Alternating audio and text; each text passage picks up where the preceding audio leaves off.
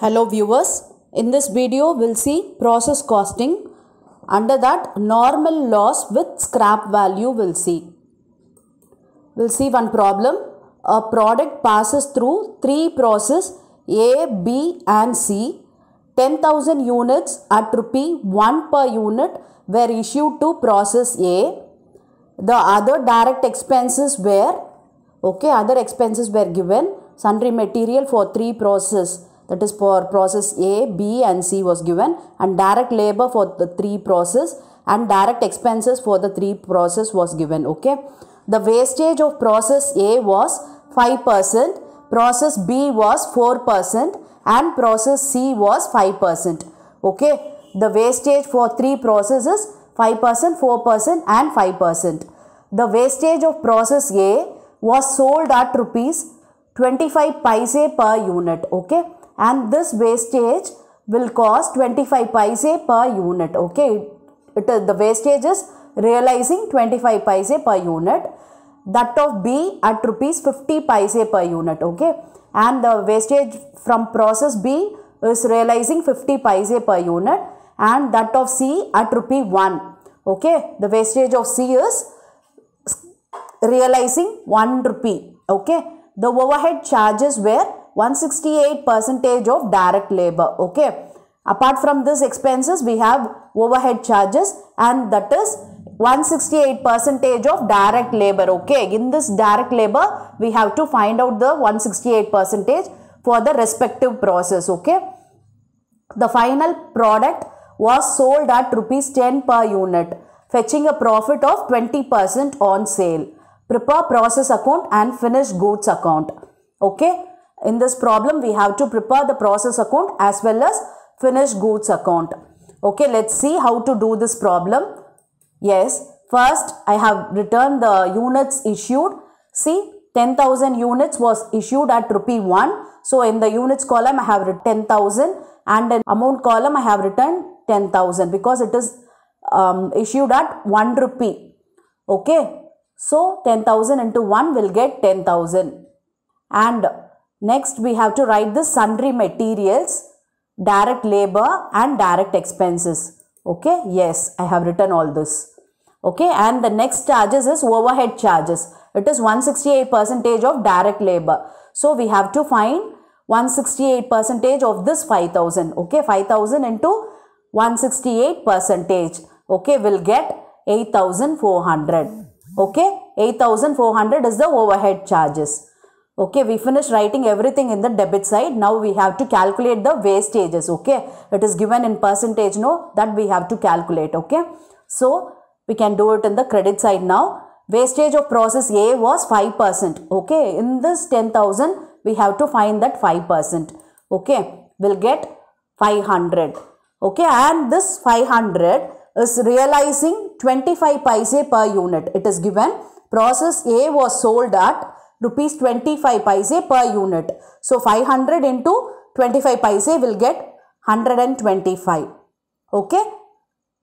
That's all. We finish off writing everything. So, now we can balance this process A account. Yes, this is the balancing figure. Okay. This to be transferred to process B account.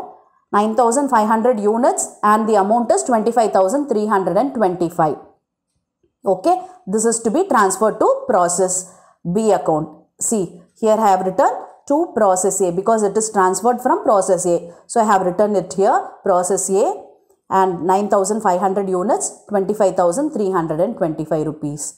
Okay. And the next thing we have to write this expenses. Okay. Sundry material 1,500. Direct labor 8,000, direct expenses 1,188. I have to write all those. Yes, I have written. And now we have to again calculate the overhead charges. It is 168% of direct labor. So, the direct labor is 8,000 here. So, 8,000 into 168%. Okay. If we calculate, we'll get 13,440. Okay. And we can total this because we don't have any other item to be returned in the debit side of this process account. Okay.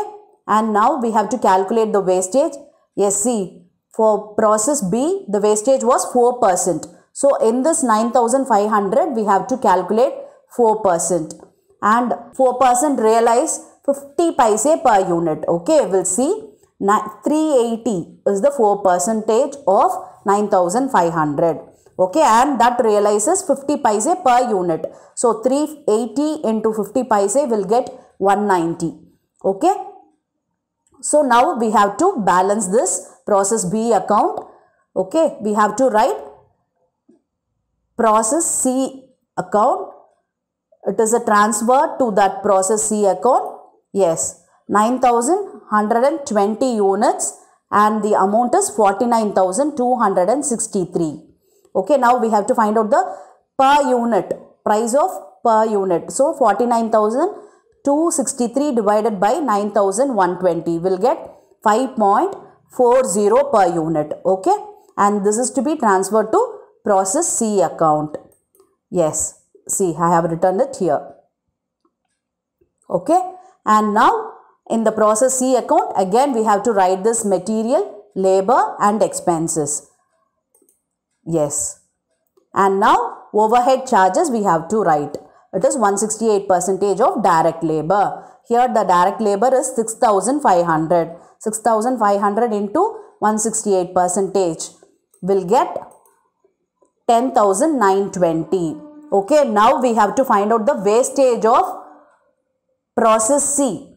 Okay, see here, and process C was 5%. Okay, the wastage of process C was 5%.